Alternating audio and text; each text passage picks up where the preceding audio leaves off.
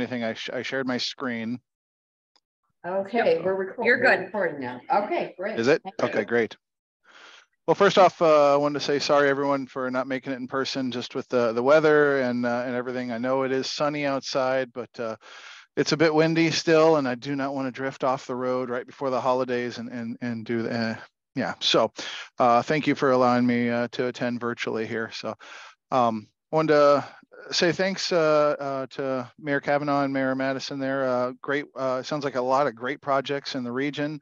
I'm very glad to hear that some of USDOT and Federal Highways discretionary grants are going to being put to some great use there. So that actually that John Deere Road project that Mayor Kavanaugh mentioned a few years ago, I came out for a road safety audit out there with some folks from Trans and DOT and Governor's Traffic Safety Bureau. So I know that corridor there, and so that project, I'm glad to see something's come into fruition there. So let's see here. All right, so diving right in here today to talk to everybody about safe systems approach.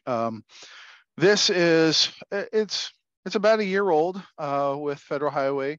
It was rolled out last spring as part of our NRSS, National Roadway Safety Strategy, and it's our strategy for getting to zero fatalities. So, come on, advance. There we go. All right, technology's working. So hopefully everybody can imagine, you know, our country as a place where nobody's going to die, where everybody gets to come home, where we don't have the worry like I did today of, I don't want to slide off the road in these treacherous conditions. So our mission is to try and reduce the fatalities out there. Just to paint a little bit of a picture here, these are a few years old, these numbers, but globally we're killing well over 1 million people on the roadways. This number of 36,000 was from 2018. 2020, as I understand, was 42,000. So that's a lot of body bags out there on the roadway. Well over 6,000 and rising pedestrians on our roadway. So it certainly is an epidemic that we need to try to reverse. So hopefully I'm preaching to the choir here.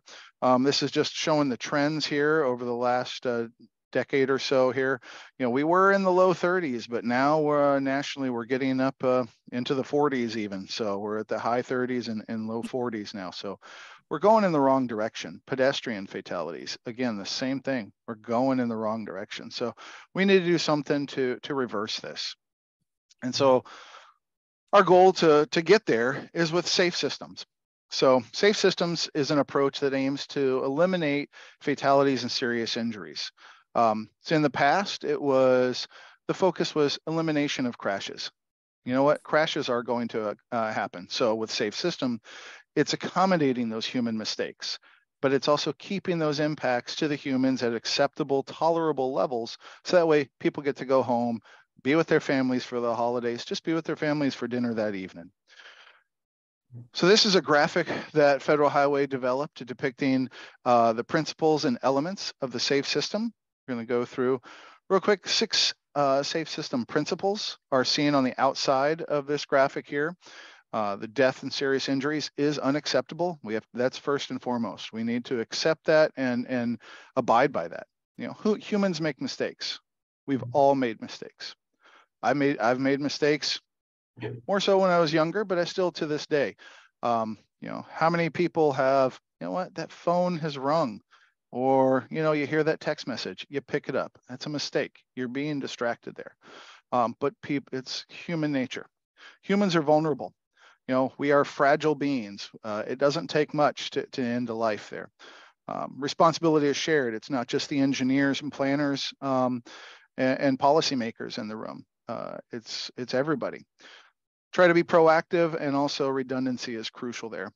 So we'll go into a little bit more detail on all those shortly. Also, we have 5 safe system elements, as you see here: safer roads, safe vehicles, safe speeds, safer road users, and post-crash care. So coming back to our 6 principles, and going to go into a little bit more detail here with them. Starting with zero fatalities or 0 deaths and serious injuries. As a culture, we accept that it's going to be okay. Every time we speed, we pick up the phone, we, drive drowsy, we drive drunk. And so we need to change that attitude, that culture as a society, and make it so that deaths and serious injuries are unacceptable. That humans make mistakes here. As you see in this image here, this is a couple, mid-20s-ish probably, that are darting across the street. Should they have been doing it? They're going out in front of a car. Like I said, I've made mistakes primarily in my youth, but I still do. I've been that young teenager, just fresh, 16 years old, getting my driver's license and racing around town, seeing I remember there was a humped crossing near where I lived, a railroad crossing. If you took it more than 40 miles an hour, you'd catch a little air in your car. So I remember driving my mom's 1991 Chevy Lumina about 50 miles an hour, and caught a little air. It's very fortunate, but I make mistakes. We all do. We learn from that. I've slowed down as I've gotten older and realized that, hey, I was lucky there. I shouldn't have been doing that. So humans are vulnerable. This is just a depiction showing here that as crash kinetic energy goes up, so does the risk and probability of a fatality there. So if you have just slower speeds, a lot less kinetic energy involved here, you're maybe likely going to get a serious injury. But as your speed increases, your mass goes up, everything, so does your risk of a fatality. So that's just a key concept, that humans are vulnerable. It's pretty easy to break a bone. It's pretty easy to end a life as well. That responsibility is shared. As I said, it's not just the planners, designers, policymakers that are in this audience right now, but it's also those vehicle manufacturers, law enforcement personnel. They need to be out there teaching people the hard way to follow the rules.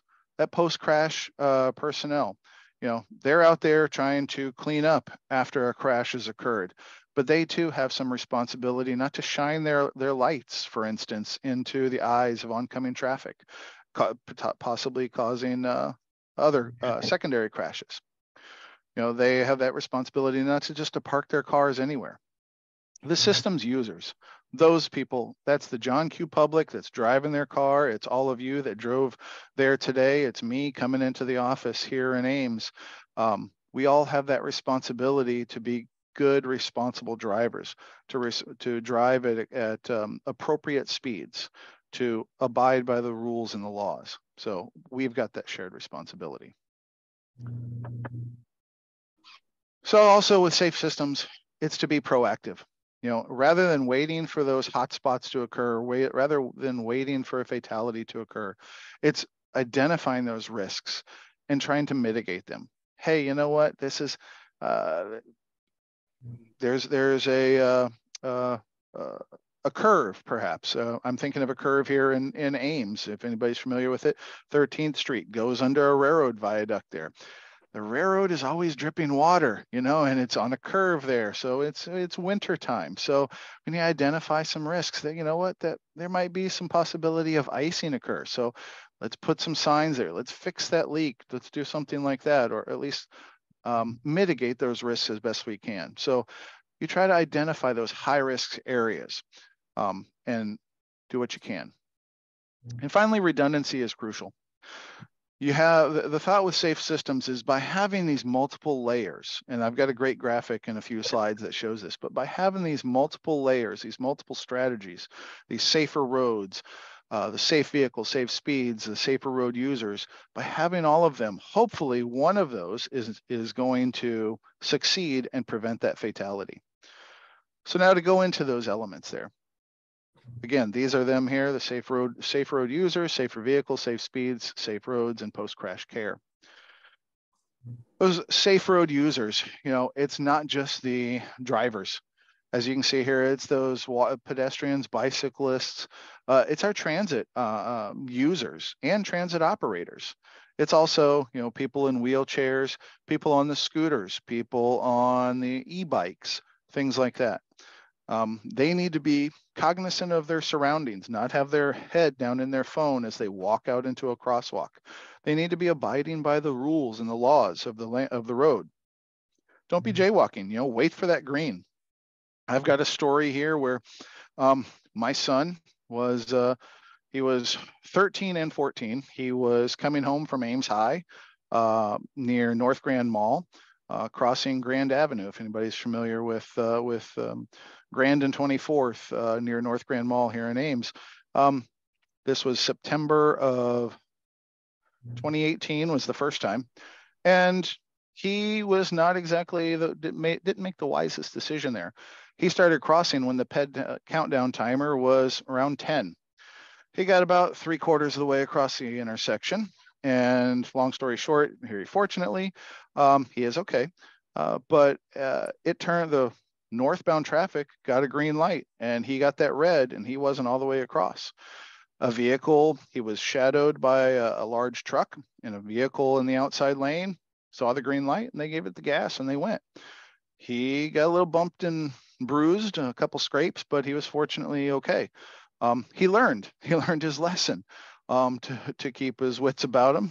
And unfortunately, though, a year later, same intersection, 2019, he was crossing at that same intersection, and this time he waited, got the green, then he started walking. So that way he, you know, but unfortunately, another driver was turning left and they were waiting for their gap and they made a mistake. They weren't paying attention. They didn't look to see if the crosswalk was clear and they turned left. They hit my son again. So 2 years in a row, September each year. Fortunately, again, my son was okay. But it's those safe road users. They need to be aware of their surroundings. Look at where they're going. So that's my little story here, my little soapbox. Safe road users need to not be driving distracted or impaired. So put the phone down. You know what? Hey, you've had a drink. It's the holiday season. I was just at a couple holiday parties this weekend, and I saw on more than one occasion where people did the responsible thing. They gave their spouse or whoever they came with, gave them the keys to the car, said, you know what? Hey, do you mind being the DD? You know, that's the responsible thing to do. Following those rules there. Again, my son, he should have waited that first time instead of crossing when there was only 10 seconds left. And act within the limits of the road design. What we mean by that is, you know, if that curve, if it's signed at with an advisory speed limit of 35 miles an hour, drive that 35 miles an hour. Don't say, here, hold my phone or hold my beer and watch this and see how fast you can take it. You know, we need to act responsibly and drive within the limits of the roadway there. Safer vehicles. You know, this is a bit on the manufacturers. They've been coming out with a lot of features. So many of you probably have some of these features in your vehicles today. Some active safety features, an example, lane departure warnings. It's a little buzz that goes off, the little light that goes off and says, hey, you're kind of drifting here. The autonomous emergency braking, that's another thing out there. These are great safety measures that the manufacturers are implementing. We also have the passive stuff like the seat belts, airbags. Those have been around for years, but having these multiple layers, as you can see, we're starting to stack multiple layers, hopefully with the intent of preventing a fatality or serious injury here. So also here we've got some more with vehicles. They can also now, some of them can start detecting when bicycles or pedestrians are present. You know, had the driver that hit my son had that in their vehicle, maybe they might not have hit my son. I don't know. But it adds another layer. You know, vehicle size and design. You know, over the years, vehicles have gotten larger. They've gotten bigger. Bumper heights have gone up. As the bumper heights go up, instead of in a pedestrian versus vehicle crash, instead of taking out the kneecaps, now you're taking out hips. You take, you know, in young children, you're hitting them in the rib cage. You know, this is, the higher up you go, the more likely of a serious injury or a fatality here. Connected autonomous vehicles, those are those are coming. They've got a lot of features there as well. So to help alert drivers. Safe speeds. You know, I personally believe that that we have kind of created some of the speed epidemic that we have out there, because how fast did many of you drive today? If the speed limit says 55, most of you might think, hey, I can go 60, 62. And why is that? Because we've been trained that way. Law enforcement has not been jerks. They have not gone out there and ticket somebody at 56 miles an hour. So in a way, we've kind of created this epidemic of speeding that we've gotten by allowing some margin of error, and people now expect it. But if we can get those speeds down, that reduces that kinetic energy, and that then reduces the probability and likelihood of fatalities there. So just to show some examples here of what can happen here. So if these are for pedestrians. So if a pedestrian is hit by a vehicle traveling at 23 miles per hour, you got a 10% chance of a fatality. But now if that same pedestrian was hit by a vehicle going 58 miles an hour, there's 90% chance of death there. So you can see there, it's about 50-50 at 40 miles an hour there. So it's, as speed goes up, so does the likelihood of fatalities. And this is just a quick depiction of showing that. So this different curves for an auto hitting a pedestrian, auto hitting fixed objects. As the speed increases and you impact some of these things here, so is your risk of fatalities. So, for instance, in the auto hits an auto in a head on, that's at 50 miles an hour. You're probably about, I'd say, 75% likelihood of fatality there. Because two vehicles going 50 miles an hour, it's the same as that one vehicle going 100 miles an hour into a dead stop, into a wall. And as you can imagine, that's probably going to be pretty violent. So how do we control speed? There's law enforcement. They can go out there and teach people the hard way by giving them some tickets to the policeman's ball, but we can also, with engineering strategies. As the image on the left here shows, typical signalized intersection in an urban area. It's a straight line across that intersection there. So as signals get timed for progression and connected with adjacent signals there, you get those platooning of vehicles. And that's great for operations because your speeds start going up, but it's horrible for safety because your speeds go up. So you can do something like here with the roundabout where, it's going to slow down those vehicles. Roundabouts are typically designed for 20 to 25 mile an hour circulating speed there. So it forces the driver to slow down. In addition to eliminating those high impact collision types, T-bone collisions, things like that, where you have a high likelihood of fatalities there. So little graphics here. So as you can see, instead of having that straight line, you force it to go around the center island. So our safer roads, they're designed, and operated to prevent crashes and keep those impacts at tolerable levels. So things like, we're going to go through a couple examples here. We can separate our users in space. So as you see here, the image on the left, we've got bicyclists on a separated bike lane from the motor vehicle traffic to the left of the young lady riding the bike. We can also separate our users in time. So practices such as leading pedestrian interval. That's that all red phase and allowing the pedestrians to have their green so that way they can get out into that crosswalk and be more visible to the vehicles that are waiting for their green to go. So hopefully they don't hit the pedestrians. We can also just increase awareness. Things like signing, as you can see here on the image on the right, or just painting the curbs yellow, just to raise awareness that, hey, this is for vehicle operators, they are crossing a crosswalk here and there could be pedestrians. They need to be looking for that. So those are some ways we can make our roads safer. We can also manage our speeds with speed feedback trailers. Those are great at reducing speeds. It's a little bit of the public shaming game, Also, you get the teenagers that may say, hey, let's see how high of a score I can get. But that's where the law enforcement needs to come in there and teach them the hard way.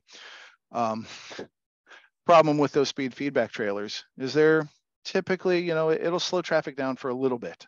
But after, a block or two or a half mile, sometimes, oftentimes speeds do pick back up. So, but if you've got a crosswalk, a school crossing, something like that, or it might be good to put out there where, all right, hey, we can at least slow down traffic for these few blocks. We can also manipulate the masses with our signal timing and coordination, things like that. Or as the image on the right here, manipulating those crash angles with a roundabout. Instead of having those T-bone crashes, you now have more sideswipe crashes, which are typically less severe. So when we're looking at safer roads, we're not just talking about the design and construction, but it's also the maintenance and operation of those. Design, that can be things such as having a roundabout, but maintenance, that can be making sure you've got good work zones. Same thing with construction. Those are planned events that we can have out there. Having good work zones, safer work zones, make sure we're communicating to our drivers where and what we want them to do. Operations. Again, we can start manipulating things with signals and timing, but also surveillance. We can get alerts when there's crashes early on with cameras, and then that can also speed up our post-crash care, which is coming in here. I heard a little tink. Was that something in the chat? Hopefully not. Okay. So our post-crash care, this is also vital. It's the fifth element here in the safe systems, and that's our first responders. They need to have that training. So like I said before, they're not shining their eyes into oncoming traffic. Crash investigation. That can be improved by using a lot of technology to come out there very quickly, map using LiDAR or something like that. They can map crashes and get all the data they need, whereas in the old days, you would have brought out a total station and you would have had cops out there surveying and mapping out everything. So it's you can get in there now with drones and you can map everything out very quickly. And also our justice system. We need the justice system to hold people accountable there, and not just be a rubber stamp or just a slap on the wrist there. So I talked about all these layers. And I mentioned earlier that I had a graphic, and this is it. So it's a Swiss cheese sort of a model where we have these 5 different redundant layers of safe road users, safe vehicles, safe speeds, safe roads, and post-crash care, with the hope that hopefully one or more will take effect and prevent a fatality when a crash occurs. Because remember, one of the principles is people are going to make mistakes. Crashes are going to occur. But now if we have these 5 elements here, it takes all 5 of those to align, as the image on the right. It's kind of like planets aligning and everything for a fatality to occur. So it makes it much less likelihood, or it makes the likelihood much less for a fatality to occur. I want to go through just a couple quick case studies here. So this is Carmel, Indiana, roundabout capital of the United States. In 1997, their city council said, you know what, hey, we've had enough with our fatalities at our intersections, and they started converting intersections to roundabouts. They've converted over 125 of them. And earlier I said roundabouts are good for a couple reasons. The impact angle, it changes that. It also slows speed down. So those 2 things right there, you're going to be looking at reducing fatalities with. So it's a great little intervention there. Queens Boulevard in New York, they had a massive amount of pavement out there, just multiple lanes, bike lanes sharing with the road, the vehicle traffic, and there was parking. I want to say it was about 7 lanes wide. And what they did was they reduced it. They separated the bicycle users in space by having a separated bike lane with a pedestrian refuge island there in the middle, as you see. Having that pedestrian refuge island gave the pedestrians crossing the motor vehicle lanes a spot to stop because it's such a massive pavement. Also raise the conspicuity of those pedestrian islands with signing, and as you can see here next to the pedestrian, that concrete wall right next to her. So this worked to slow down the speeds, raise awareness, separate the pedestrians in time and space, and it made it a much safer road there for all different modes of travel. So as I'm coming into the home stretch here, on the left, you see the traditional approach and how we used to look at crashes. It was, hey, let's try to prevent crashes. But now with safe systems, it is, let's prevent those deaths and serious injuries. We know crashes are going to occur. So rather than just, hey, we need to change behavior, let's design and accommodate that behavior. We know people are going to make mistakes, but we can put in some things into our designs that can help reduce that system kinetic energy. Instead of getting out there and using law enforcement to control the speed and being, quite frankly, the jerks, hey, let's make people just slow down by having some things designed into the roadway to slow them down. And instead of just saying, you know what, it was the driver's fault, they shouldn't have been drinking. You know what, hey, yeah, you're right, they shouldn't have been drinking, but we can do things to try and accommodate those mistakes and make crashes be less severe when they do occur. So rather than being reactive, let's be proactive. So that's how we're going from that traditional approach to a safe system approach there. So the hope is that by implementing safe system approach, we can that we all have a role in, we can improve the situation on our roadways and reduce fatalities. With this, I'll take any questions anybody has. Oh, cool.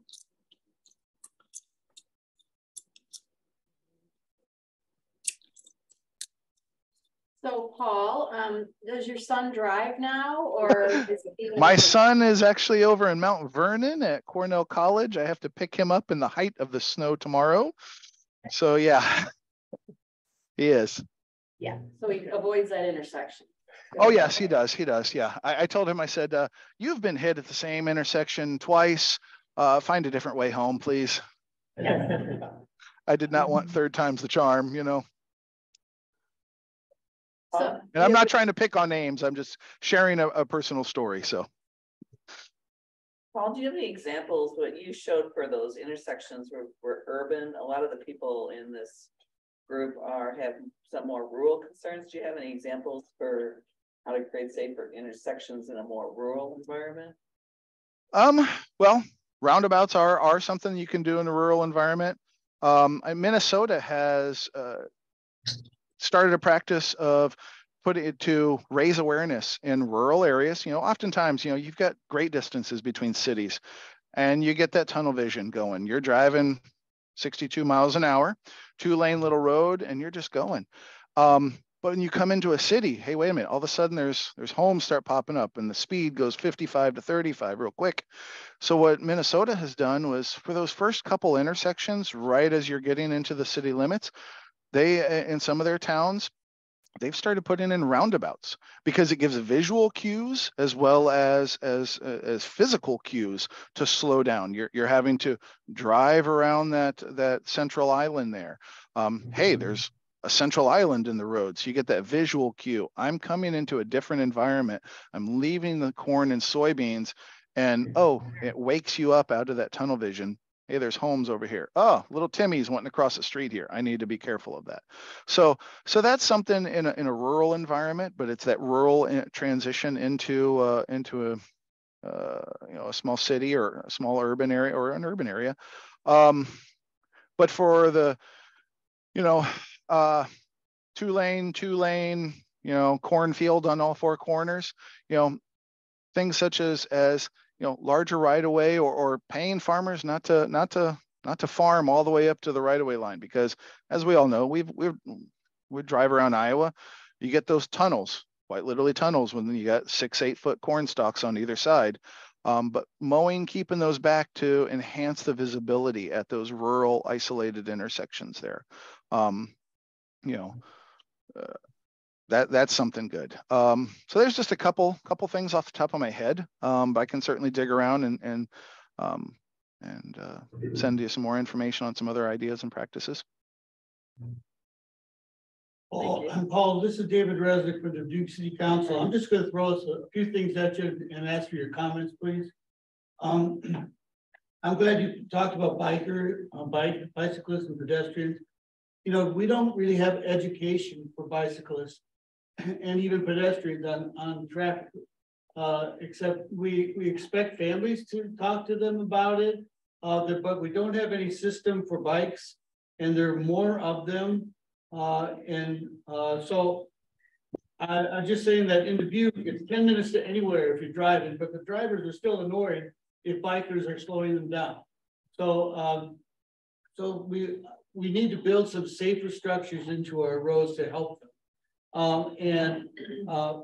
Stop signs in Idaho just means yield to bicyclists, and that's the reality. If you ride a bike like I do, I'm not going to stop and get off, you know, put my feet on the ground every time I get to a stop sign, but I do yield. And so maybe we could talk about that becoming a reality. And finally, when I was driving around Ireland for a week, I noticed that their speed limits were actually limits. Nobody actually drove the limit, where around here, it's the minimum. If it says 55, that means minimum to Iowa and almost anywhere. So I'd love your comments on any of those, please. Thank you. Sure. Thanks, David, I believe you said. So the Idaho stops, that is something that's come along in the last year or two. Idaho did, for those not in the room not aware, Idaho passed a law. I think they were one of the first, if not the first in the country, that makes it now legal for, I'm going off memory here, bicyclists to yield at a red traffic signal, and at a stop sign they can just go right through. So they've downgraded what the bicyclists are required to do there. So is that a good practice, bad practice? I think it's, you know, it's great for the bicyclists because they don't have to slow down as much or come to a complete stop and then lose all of their momentum. You know, but it's something to me that it's, I want to see some more data and find out, okay, is it truly safe? You know, that's Idaho, largely a rural state. I was just there last month, in fact, and so I got to see some of that firsthand. But you know, I think, you know what, I think it might have some uses. I think there might be some appropriate situations where that might be okay. Am I ready to state on the behalf of Federal Highway that, hey, go for it? No, not really, but it's something that, you know, I think we are looking at. I am personally looking at, and there are some others in the Office of Safety that are looking at, and we're watching that keenly there. So that's my comments on the Idaho stop. But your comments about Ireland, I like that culture there. That's a different culture. And we need to spread the message here, not just to everybody in this room, but to our friends, our neighbors, our children, our parents, and change John Q. Public's ideology and culture that you're right, 55 is the minimum. It shouldn't be. 55 should be that maximum. You know, a lot of crashes occur when there's a speed differential. You get somebody who views 55 as a minimum and somebody who views it as a maximum, and now you got a 62 and a 52, that 10-mile-an-hour speed differential, and somebody, yeah, that's when crashes can occur. So we got to work on changing that culture. It takes time, it takes effort by everyone, and so that's why I'm here talking with all of you. You know, I think hopefully I am preaching to the choir in this room, but also hopefully this inspires some of you to go home and tell your friends, your neighbors, your children, and say, hey, I just heard about this guy, you know, in Ames, Iowa, his son got hit twice, same intersection, a year apart, you know, please be careful out there, wear a helmet. You know, my son is now a advocate for helmet use. And first time he wasn't wearing his helmet, the second time he was. So that's, hopefully that gives you a little bit of what you were looking for there, David. Thank you very much. Thank you. Anybody else in the room? Something we're implementing is destination lighting for rural intersections, gravel roads, just to give you a heads up that there's a T intersection or something coming. And a couple areas we put up the solar stop lights or stop signs with the flashing lights, and those really make a difference. I think, let you know there's a crossroad there. So. Yeah, I was actually just last week. I was at a training on lighting design, actually Federal Highway. This is in preparation for the next round of Everyday Counts. We kind of unprecedented. They put 20 of us through a lot of a week-long lighting training on lighting design, lighting operations, and learned a lot of great things there. It was at Virginia Tech. They have a smart road corridor there where they were able to set up different street lights and show us just the effects, just how little things, little tweaks to lighting design can have great impact on the visibility of the road, things along the road, vehicles in front of you, be it pedestrians, deer, whatever. And so it was very interesting. So be looking for a little bit more to come from Federal Highway on lighting in the future here, I would say. One more comment. We just finished a flat street project in Cogita, and the street lighting is less than adequate. I feel there's, what do you want to call it, LED lighting. They're really intense, bright. So as you're driving, I actually put my visor down because it's like the light hits you in the eyes real bright, and then it gets dark right after you leave. And you get this back and forth, and it makes it hard to see pedestrians. I just feel it needs to have more shielding on it, or more lights, or it's not like the old, the old street lights where everything has a nice glow to it. It's just awkward. I mean, you see dark and light going down the whole street when you look down at it. It's just a lot of shadows and stuff where you don't see pedestrians. I don't know if there's any way to fix that, or, I mean, it's a new thing that's coming, and I feel it's going the wrong way. It's just not comfortable driving through it. I'm not familiar with that particular corridor, but certainly, lighting is something that there's a lot of knobs and dials, just for an analogy there, that they can tweak and change a lot of different things and hopefully take care of some of that glare, make it a little bit easier, because yeah, you certainly don't want to be causing more problems than you're solving by having lighting out there. Lighting has a lot of great benefits, but you don't want to be causing issues with it. Thank you. Mm-hmm. Any other comments or questions for Paul? Thank you, Paul, for joining us today. No problem. Thank you for having me. I'm going to introduce Stuart Anderson. He's the Director of Planning, Programming, and Modal Division at the Iowa Department of Transportation. Stu graduated with a Bachelor of Science degree in Civil Engineering from Iowa State University in 1991 and has worked at the Iowa DOT since graduation. Stu is the Director of Transportation Development Division. He's responsible for multimodal transportation planning, programming, and project development. So thank you very much, Stu, for joining us today. And we look forward to you. Thank you.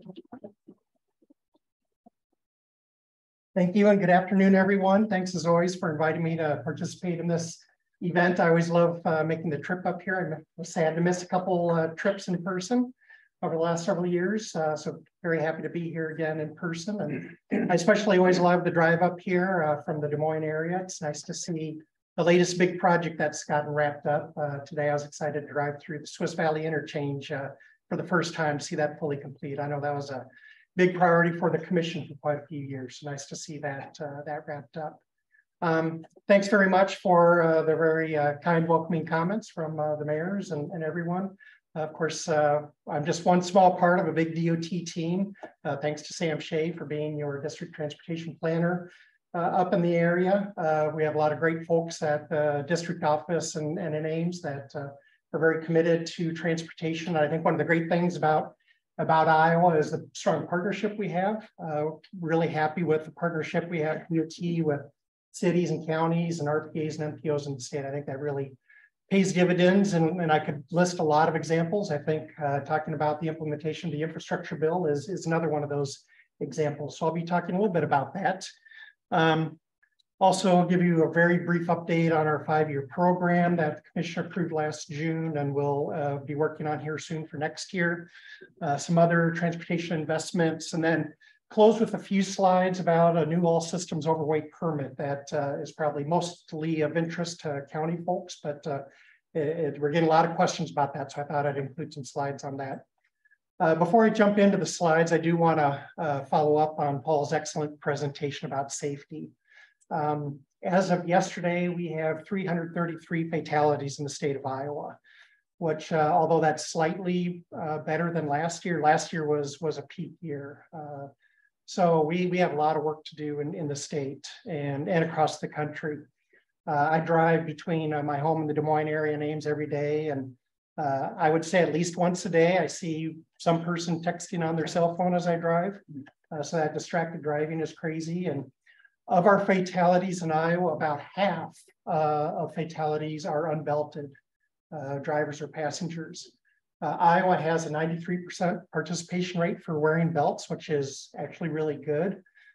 So if we could just get closer to 100, we could cut our fatalities in half. So I know that's a real priority for the commission and the department. So I appreciate you having Paul speak about that. All right, infrastructure bill. Last year in December, we were just about a month into having an infrastructure bill passed, which, as we know, that was a pretty momentous bill, and the amount of funding it provided for all sorts of infrastructure in the country. From the highway perspective, the big thing the infrastructure bill did is it provided a new authorization. So it gave 5 more years of dedicated funding for surface transportation, so highways and public transit. So, and it did so at increased levels. On the highway system, about a 30% increase over the life of the bill, and on public transit, about a 35% increase. Starts out a little lower in first year, but then grows each year of the 5 years of the infrastructure bill. Of course, also provided funding for airports, our waterway system, great investments in the waterway system that have been missed for many years. And all other sorts of infrastructure, rural water, broadband, wastewater systems. So while that passed a year ago, November, we knew we still had a lot of work to do because there are a lot of new programs. That meant there needed to be a lot of discussions. Again, this goes to the partnership between DOT, cities, counties, RPAs, and MPOs. We had to really get to work to figure out how to allocate these funds. And that actually took quite a bit of work to get through that process. I'll talk about that in more detail as I focus most of my comments on the highway side, but here's just some examples of infrastructure bill funding for some non-highway modes. On the aviation side, as I mentioned, there's increased formula funding plus some new discretionary programs. For example, there's a new airport terminal program. The first year of that, grants went to several Iowa airports, including Des Moines, the Eastern Iowa airports, Cedar Rapids, and Iowa City. Public transit, I mentioned 35% on average increase in formula funding. Also, Iowa did really well in some discretionary grant opportunities. The state of Iowa, working in partnership with our public transit agency, submits applications for discretionary funding on behalf of them. For bus replacement, we got a $12 million award for vehicle replacement. Last year, we didn't get any. Normally, we've been getting about 5 million. So this was a really nice award this year. And then a new low and no emission discretionary bus program. We're relatively new, but at much higher levels. We submitted a grant and got about $16 million. That was what we asked for. So nice award for getting some electric buses in the system, more focused in regional transit systems. On the rail side, of course, there's really no formula funding for rail, although we get some for rail crossing improvements. There also was funding that continued in the infrastructure bill for railroads to apply through discretionary programs. And short line railroads in Iowa have done really well with a program called the CRISI program. So Iowa Northern Railway here up in north central Iowa got a $7 million grant to rehabilitate some rail. And then we'll talk more about trail funding here in a second. So here's the process we went through to implement the infrastructure bill. Definitely I'm not going to walk through this, but you can see it started with the bill passage November of last year and culminated in July. It took up through July to one, get guidance from the federal government on some of these new programs about how funds can be used, but then also working again with all the stakeholders in Iowa to identify how to allocate these programs between DOTs, city, county, RPA, and MPO. I'll talk a little bit more about SWAP in a bit here, but SWAP was a major discussion item because with increased federal funding that unfortunately had an impact of significantly reducing our ability to swap funds, because with more federal funds, there's more state match we need to provide at the DOT, so that limits the state funds we can swap out like we have been the last 4 or 5 years. So a lot of work in Iowa. Iowa code allows the Iowa DOT director to make decisions on how federal funds are allocated. But for many decades and many directors, the department has always taken the perspective that the Transportation Commission is actually the best body to make that decision, since they're representing the entire state and they're more of a broad party. So part of this process was working with the commission, sharing them recommendations, what the results of input were, and ultimately in July is when they voted on approving the allocation processes for these federal funds.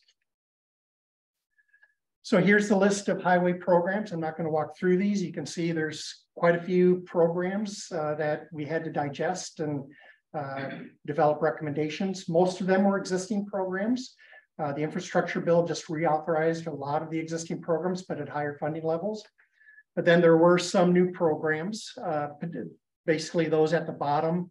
The biggest and most important to the state of Iowa is a new bridge formula program, which Iowa fared very well in getting that formula. Of course, we fared well because we have a lot of poor bridges in the state, particularly on the county system. So kind of a good news, bad news there. But almost $90 million of formula bridge funding to the state. So as a new program, we had to figure out how does that fit in with the allocation of other programs like the Surface Transportation Block Grant, which is the most significant program for funding at the local level. So here's a list of the items that, again, all stakeholders had to digest and make some recommendations on how they should be allocated and ultimately make recommendations to the commission. I have a slide for, I think, each of these. I'm not going to spend a lot of time on most of them. There's a lot of information on these slides. It's included mostly for reference. You can have access to this presentation and use that as you see fit to learn more about it. But I'll just kind of hit the highlights of the important programs or the changes. So the most impactful discussion as it related to allocation of funds at the local level was the allocation of the Surface Transportation Block Grant in this new bridge program. So overall, there's kind of a broader allocation between DOT and local governments that's been around for many decades. So within that broader framework, then we look at each individual program to balance how those are allocated. So with that significant new bridge program, really that's where most of the discussion focused on, is how do we allocate these two between state and local governments. And that took, several meetings to come to some consensus on that. So it's actually surprisingly complicated, the process that we went through, and it's really hard to explain. You can see there's a lot of bullets and sub-bullets on here. I'm not going to walk through that. Suffice it to say, there was an allocation of Surface Transportation Block Grant that generally follows the same allocation process as we had before the infrastructure bill, with just some tweaks. How this ended up is in the first year of this of the infrastructure bill, the targets to MPOs and RPAs are about 20% higher for the Surface Transportation Block Grant than they were before the infrastructure bill. So about 20% growth, that percentage grows each year. So then again, each RPA and MPO programs those funds. I'm going to give my little talk about SWAP on this slide. I don't have a dedicated SWAP slide. As I mentioned, we were severely constrained in how much we can swap with the increased federal funding. So that was another focus item of discussion, is how do we decide which projects to continue to take advantage of SWAP. And I commend the counties in Iowa. They came to the table right away and said, let's have our projects be federal aid. They're relatively straightforward projects, so there's less complexity to them. They're also getting very well versed in administering federal aid projects. So that helped. We also determined that the MPOs really probably need to use federal aid for those projects. The area that everyone agreed should continue to focus on receiving SWAP are smaller cities in Iowa. And by smaller cities, I'm saying cities below 50,000 population. So basically every city in an RPA that has program funds, those will continue to be SWAP projects. We really felt cities in that area, up to 50,000 population, really would benefit most from having that easier project development process. So that's what the new SWAP policy looks like. That really kind of takes effects generally with projects being let beginning in January of this year. We also retained some money, SWAP money, to help with some match funds for some county projects, particularly on the bridge side. And we'll talk about highway safety funds. Some highway safety funds for locals will also be SWAP projects to, again, make those easier to use. So the bridge formula program, much less complexity in how they're allocated, although it seems very specific. We allocated it down to the dollar, how those bridge formula funds are allocated. Again, that was really a calculation to balance the fund allocation between DOT and local governments. So this is something we'll be addressing every year and balancing that again to maintain that balance. So again, most of that funding is allocated by formula to counties, and then there's a city bridge fund for how those will be made available. We have benefited in Iowa because even before the infrastructure bill, Congress was appropriating some additional bridge funding every year to states. So that was always a nice little bump that wasn't always planned for, but we ended up receiving. So we were really pleased last year with the infrastructure bill. We assumed with a new dedicated bridge program, we wouldn't get that little extra bump in the appropriation bill, but we did. Congress went beyond the infrastructure bill on the bridge side and allocated about $40 million for bridges. So that went into the discussion as well on how to allocate those funds. Highway Safety Improvement Program, before the infrastructure bill, we would allocate $2 million a year for a county highway safety improvement program, grant program where counties could apply for safety projects. With some additional funding in the infrastructure bill, the decision was made to increase that to a $5 million annual grant program, and it opened it up to cities as well. So we now have a grant program that's for all cities and counties dedicated for safety. And again, those will be SWAP funds to make those easier to administer. Some freight funding that's a program that did exist before the infrastructure bill and continues. In Iowa, we set aside a portion of that for multimodal and rail freight projects. The commission decided to continue doing that as well through a program we call the LIFTS program, Linking Iowa's Freight Transportation System. Transportation Alternatives Program, this is funding that is allocated to each MPO and RPA, and some stays at the state level. This is primarily used for trail projects in Iowa. It used to be called the Transportation Enhancement Program. This program saw by far the largest increase of any federal program in the infrastructure bill on the highway side. So a lot of discussion went into how to allocate those funds. We, when it was the enhancement program, we actually kept several $1 million at the state level for larger statewide significant trail projects. But when that program actually got cut in an authorization bill and turned into the Transportation Alternatives Program, we significantly scaled back the state allocation so that RPAs and MPOs wouldn't be impacted by that cut. So they still would get the same amount of funding for trails at the regional metro level. But with a large increase in alternatives program funding, Actually, we're able to more than double the allocation to MPOs and RPAs. I think it's about 130, 140% increase, and still increase the state program. So we're actually going to have a $5 million annual application program for projects of statewide significance. So we can put real significant chunks of money in these larger trail projects or more costly trail projects. We're still figuring out the details of that. Hopefully in the next couple months here, we'll be announcing our first round of funding applications for that statewide program. There's just a flow chart for that. CMAQ funding, we set aside some of that for Iowa's Clean Entertainment Program. That continues at the same level. We also set aside $3 million a year for bus replacement in Iowa, and that continues at the same level. So there is a new carbon reduction program. So this is formula funding to states for investing in projects that reduce carbon emissions. So we certainly expect this money will go to support transit projects, maybe bike ped projects, maybe even some innovative materials and pavements that have a less of a carbon life cycle. This program, again, with a lot of the opportunity to make improvements in this area, in the metro areas, the decision was made to allocate some of these funds to each of Iowa's MPOs. So I think DMATS gets 200,000 or so per year to program.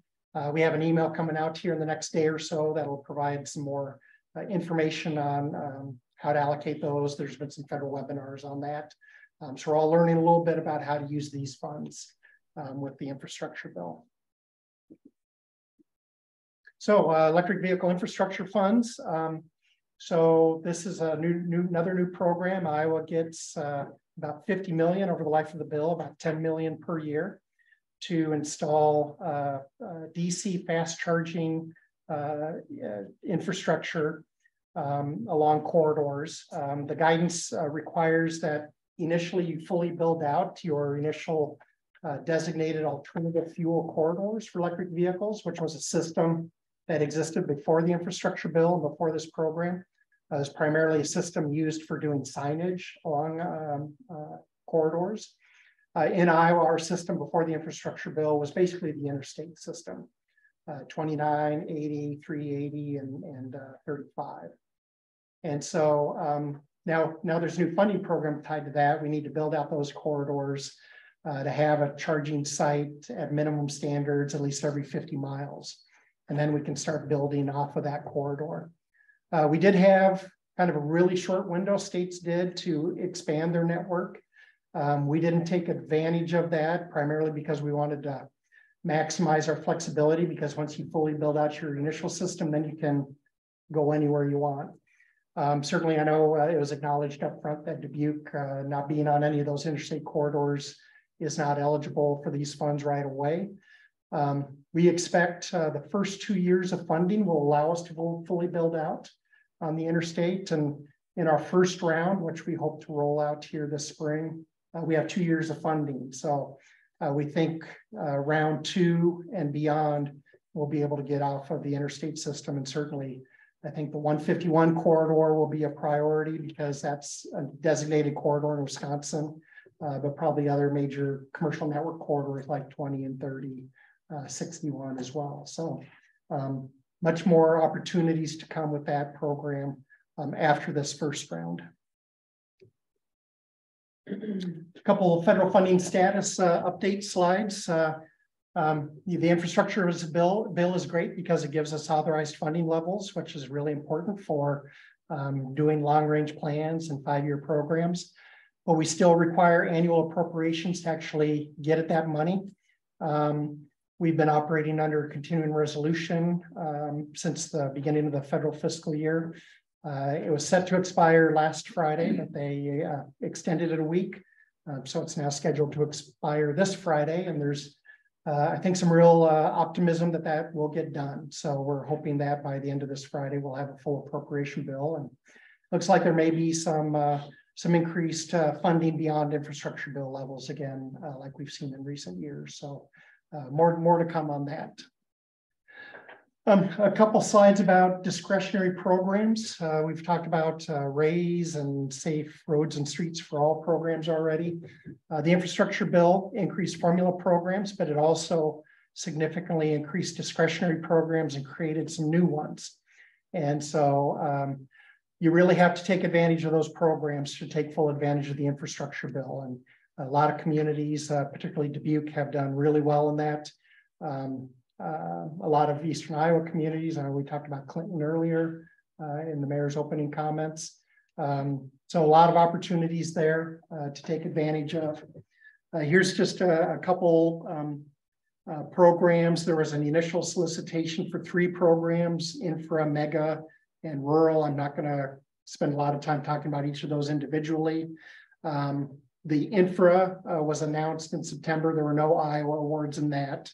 We're still waiting for the other 2 programs. At the Iowa DOT, we submitted applications for those programs for the new Lansing Mississippi River Bridge crossing up on Iowa 9, also to help with the Iowa or Interstate 380, Wright Brothers Boulevard interchange work in Cedar Rapids, and then some Super 2 work on US 63 in Tama County. While they haven't announced this last round, they're going to announce the next round of applications here in January, they expect.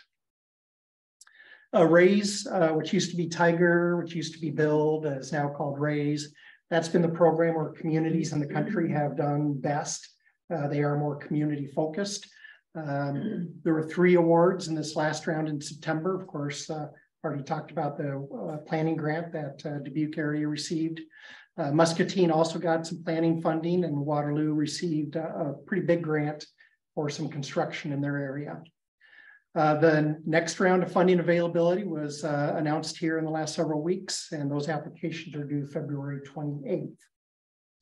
And then there's also been discussion about the Safe Streets and Roads for All program.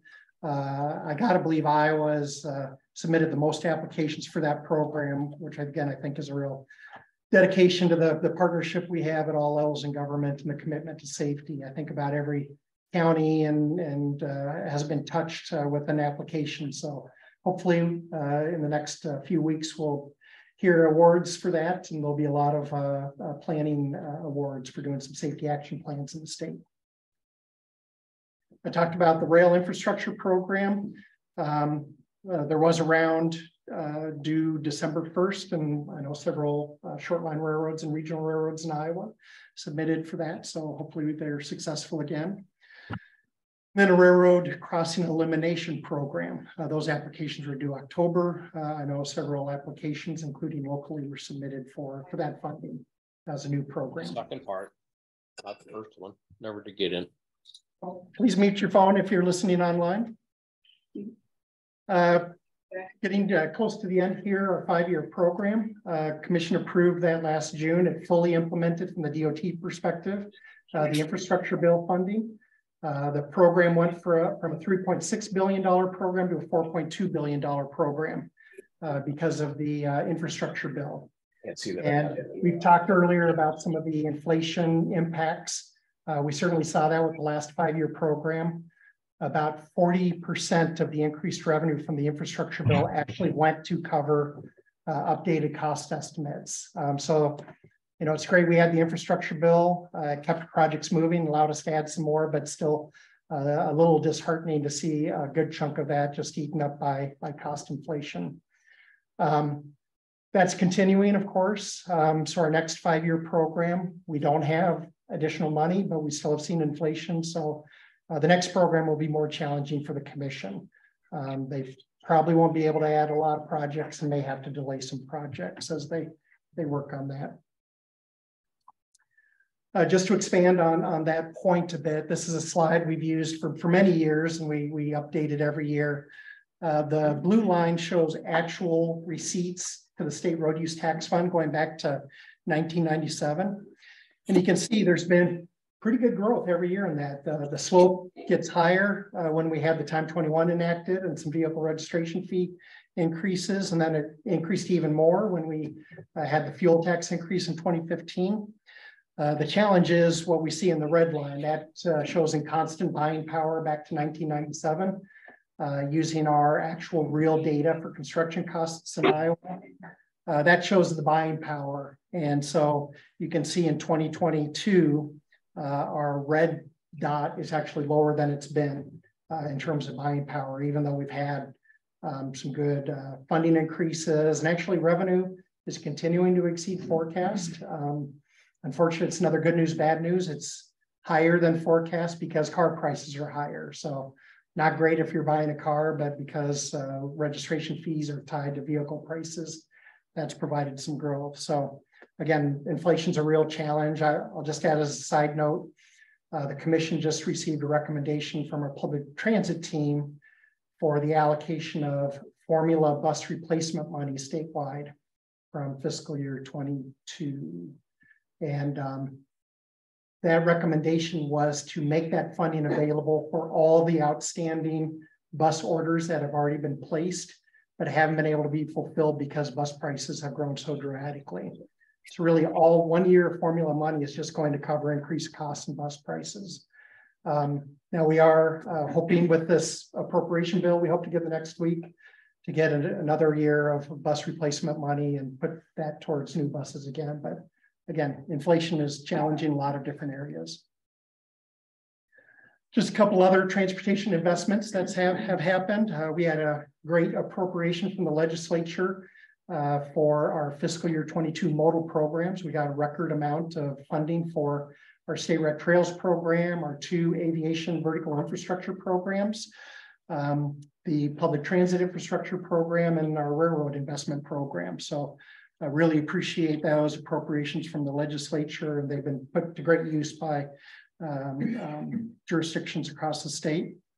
In addition, Governor Reynolds used some of the flexible American Rescue Plan state fiscal recovery funds to support Iowa's commercial service airports. She allocated $100 million one-time money that was allocated to Iowa's 8 commercial service airports for vertical infrastructure needs. And then also using some of those other funds, Governor Reynolds has a Destination Iowa program administered by the Iowa Economic Development Authority, and several large trail projects have been funded across Iowa with those funds. Okay, just real quick, a couple comments about this new all systems overweight permit. This is something that the ag sector has been really interested in Iowa. This is a new permit created by the legislature last session. It takes effect this January 1.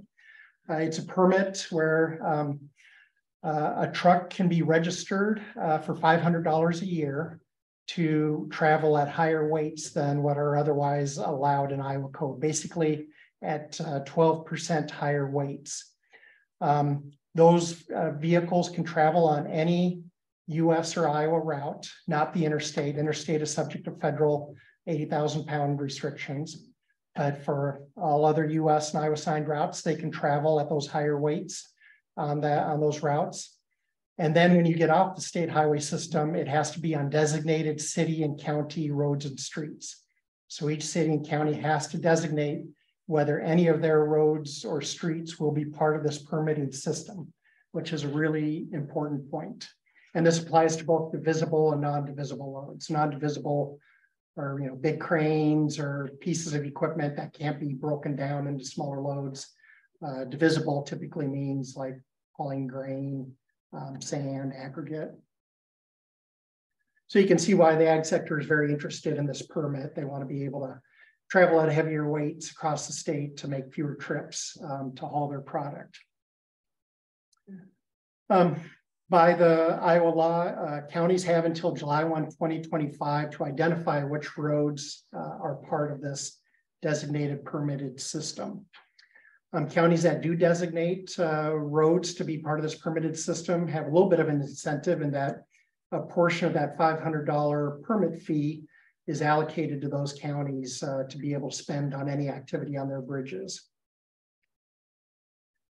So there's been a lot of confusion because we already have an existing all systems permit. The existing all systems permit is just for oversized vehicles. This new one is for overweight vehicles. Both are similar in that they require city and county designations, but they're different designations. So there's 2 different maps and you need to pick the right map to see which roads you can travel overweight on with this permit. So I have links to those maps below. And then just as an example, here's a current state. Well, this was current as of a week ago, and this may even be out of date because we're hearing from more and more counties and cities. But as of about a week ago, all the counties in yellow are counties that have not taken any action yet to designate.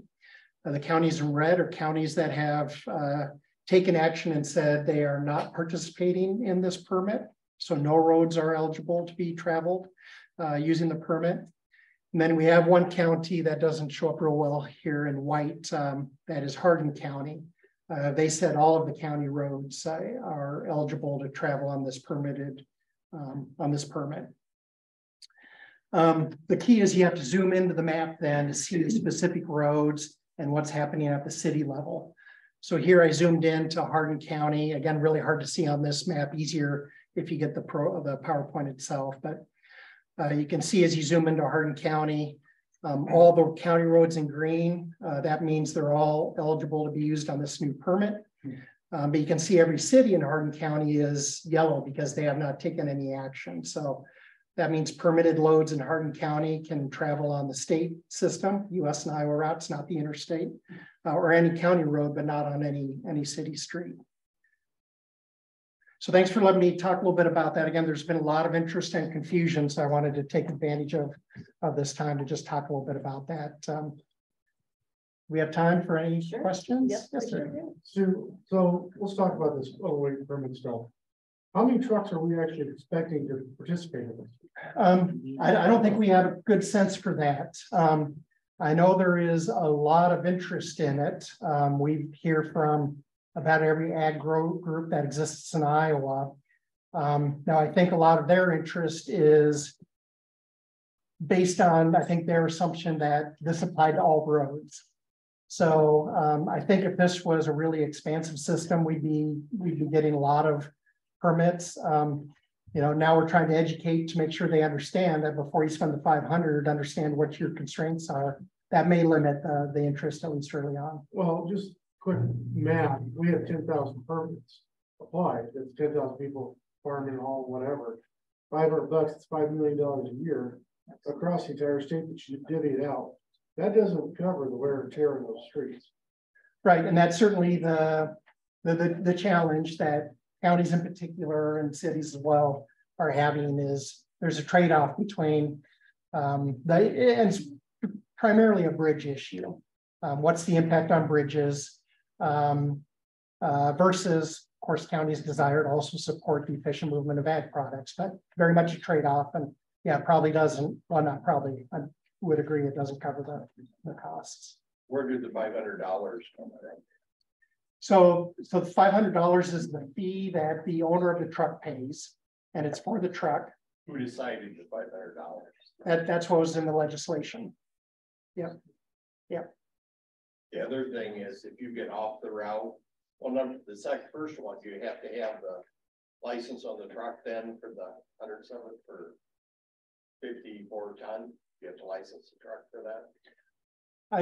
I believe you do have to have it registered for the gross weight that you're traveling at, but So you're starting to get a little out of my area there. Yeah. And the other thing is the driver gets off that route, the overweight fine would probably be $10,000 or $15,000. Yeah. What's the process for just eliminating it, not taking it? See, some of the counties aren't going for it. I think it's just it's probably a resolution from the county that's submitted to the DOT. Yep. We've been fighting bridges for years, and we're just starting to get closer, and then they throw this at us. That's just like, wow. Yes, sir. Mike Stein of Jackson County. So you're well aware of Jackson County, and we're very fortunate to have the topography that we have with the bluffs and the streams and the, you know. So yeah, when we talk about bridges, we talk about 250 of them. So I wonder what's all calculated into this allocation is our population of 18,000, our tax base with minimal manufacturing, number of bridges, length of bridges. We're very fortunate to have the Wacogata River, but we have 5 of them that are 400 to 600 feet long. really tough for a small county to maintain that kind of infrastructure.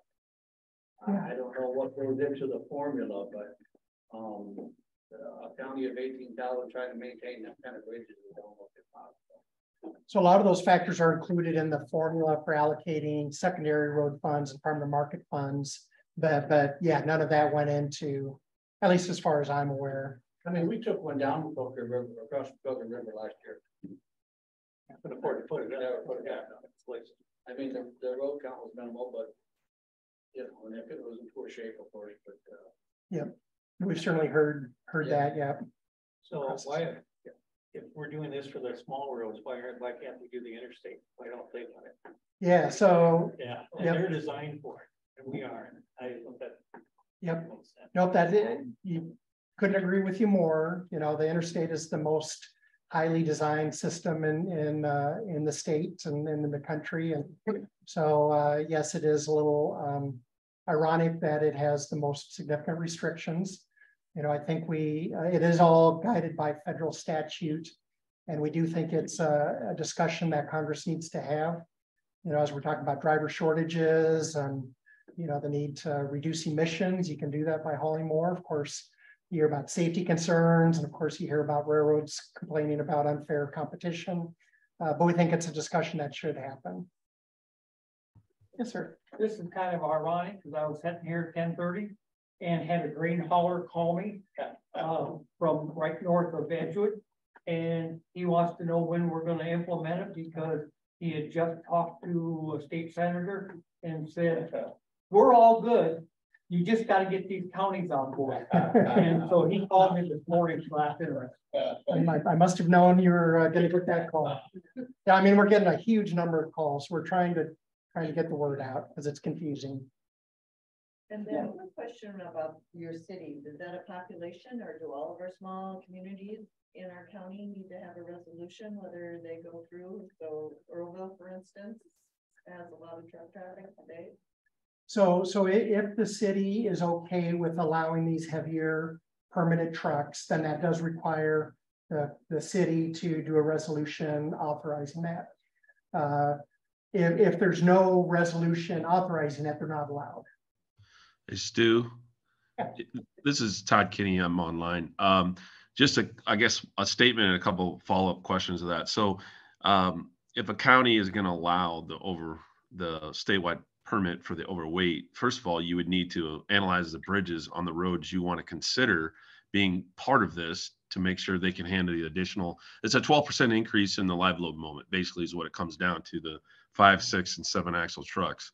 The question I have is, for counties to get some of this $500 permit fee, how many road sections do we have to evaluate and determine that they can handle the upsize and the live load moments for those trucks?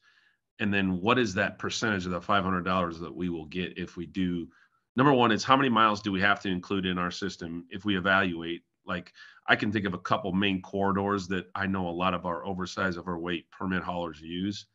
But if it's going to be mostly grain haulers and they want to go all over the county, it's going to be a lot more difficult. So number one is, how many routes do we have to designate as being eligible for this all systems permit? And then what would our percentage of that $500 be? Yep, great question. So the legislation does not dictate a minimum percentage of the system that has to be designated. So certainly I think it'd be fair for a county to, you know, identify maybe the most important corridors initially and designate those. Of course, a designation can change at any time, so that could grow over time. So any designation at all allows access to those funds. The allocation of those funds is determined by administrative rules. Right now, the initial allocation is going to be allocated equally amongst counties that have designated. That may change over time as we get more counties. So right now, Hardin County is the one county that has designated, and this will be done on a monthly basis. So right now, any permits issued in the first month would go all to Hardin County. Again, not expecting a lot of that, but then if we had 3 counties the next month, they'd be allocated equally amongst those 3 counties and so forth. So how much money are we talking, Stu? That's what's the nitty gritty of this? I wish I could tell you. I don't think anyone can guess. Again, it's the question about how many permits, what's the demand going to be initially. So we'll all be learning together once we get past the month of January, the first month. Yeah. Is that, I'm sorry, go ahead, Doug. is that going to be available, like the data for how many permits are collected in the disbursement and that kind of thing, so we can get an idea? You know, to open up a lot of your system for $1,500 worth of permit fees doesn't make a lot of sense. So I'm a little hesitant to go, number one, to do the evaluations we need to do on all the bridges on the systems we want to consider. And then number two, is that money going to offset the care and upkeep of the road system? Yeah, so definitely that data will be available. Local systems as part of that process. So I'm sure they'll figure out a way to make that available to help make more informed decisions. Yeah, you have a question. I was curious, since Pete Bushman, Delaware County, have there been any guesstimates as to how many? Is this something potentially every grain hauler could apply for, or every log truck, or has people discussed how many there might be existing haulers? Yeah, so yeah, and any hauler could apply for it. Again, it's a 500 per truck, so not per company. Which is not a lot of construction. Yeah, right. Yep. So yes, any can apply. Again, gets back to the question. We have no idea to forecast how many that'll be. So in Jackson County, we have Interstate 61 dissecting the county, and you can't get on that road with the truck. That's a U.S. designated highway, so that's eligible for the permit. Yep. So 61 is eligible. U.S. 61 is. Yep. So it's only the interstate. So interstate 35, 80, 380, 29, 235. 61 an interstate? Nope. It travels interstate, but it's not an interstate system. Okay. I Yep. did not know that. Yeah. Anything else? Stu, can you give us an update on the roadside vegetative management program? Well, anything in particular? I mean, there hasn't been. So we have a roadside program, a living roadways program. It has a couple different components. There's some funding we get through the REAP program to support that, and there's also some funding we provide to support the community visioning program that we consider part of the Living Roads program. And then we also set aside some state primary road fund every year to do roadside vegetation along state highways. So we do state efforts along within our right of ways on the state system. We also administer programs for cities and counties to apply, and we support them developing integrated roadside vegetation management plans. Some of our statewide alternatives program money, we set aside annually to UNI's Prairie Center to provide seed. So we have a lot of different areas. None of those have been significantly changed in recent years, so they're all continuing as they have. So I drive the 30 between here and Des Moines. This major reconstruction, which is good. Soon I'll be able to get off the Highway 80. But I don't see any roadside vegetation management so far going on there. Yeah. Yep. So it takes time for that to build out. It's certainly always part of all of our plans. And of course, we just finished up the stretch in Tama County. So typically after we finish construction, the following years when we do more of the permanent erosion control and roadside vegetation. And then of course that takes a couple of years to really start showing progress. The Benton County piece, of course, is under construction now, so that will follow as we get there. But yeah, that's always part of all of our construction projects. Just takes a while to see the benefit of those. So my second question relates back to EVs.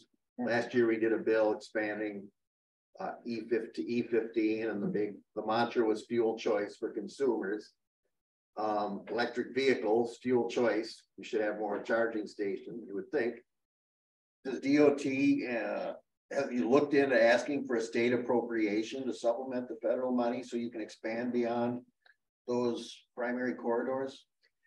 We have not, at least at this time, what we have done at the state level, and we're actually pretty fortunate in that the DOT in Iowa administers those Volkswagen settlement funds. And we took advantage of the maximum allowable allocation of those money for electric vehicle charging infrastructure, which is 15%. So we've actually at the DOT administered 3 years of charging infrastructure using the Volkswagen funds. So it is great because that gave us some experience in administering these funds. But those were at like $1 million around, and now we're going to have about $10 million around. I think what our perspective is there's such a massive influx in money across the country for charging infrastructure. It's going to be challenging enough to get this federal money to be spent, both administratively, getting the compliant chargers. I think we want to let that play out here a few years and then kind of reassess whether there's a value for additional state investment. Are you putting these, is the state itself putting the chargers in like rest areas? Are you assisting travel plazas installing them? Or I'm glad you asked that. So we're planning to make this funding available through an application program. We expect the applicants will be the convenience stores, truck stops, could be any landowner that has land within a mile of the interstate and has amenities and shelter and can be open to the public 24/7, which is probably why that more focuses on convenience stores and truck stops. It will not be at our rest areas. There are federal regulations that prohibit the state from providing retail services at a rest area, so we don't have an unfair competition with the private sector. So we won't be doing that at the rest areas, but you'll be seeing them again within a mile of the interstate, at least every 50 miles. and they will be for-profit charging stations. Yes. Yep. Yes, they will. Thank you. You're welcome. Are there any cost estimates? I mean, what's it cost to charge a car to go 300 miles? Oh, well, I don't have that off the top of my head.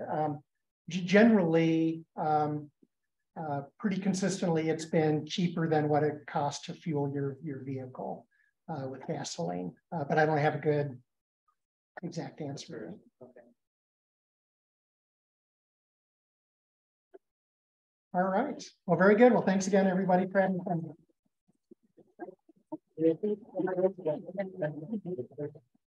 Well, thank you, everyone, for joining us today. That concludes our program. Happy holidays, and look forward to 2023. Thank you very much.